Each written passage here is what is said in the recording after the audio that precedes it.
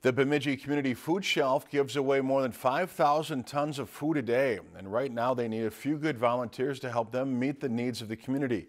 This is the time of the year when volunteers at the food shelf are needed the most. That's because many of them the regular workers leave the area for the winter. There are no requirements to volunteer, and there are many different jobs a volunteer can do, from interviewing food shelf customers to working out in the warehouse. There are only so many staff here at the food shelf that are paid, and for the most part we rely heavily on our volunteers to help this place run.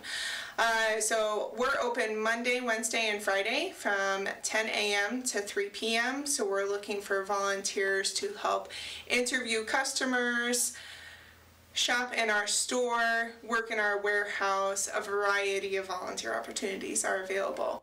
If you're interested in volunteering, we have the link to sign up with this story on our website, lptv.org/news. If you enjoyed this segment of Lakeland News, please consider making a tax-deductible contribution to Lakeland PBS.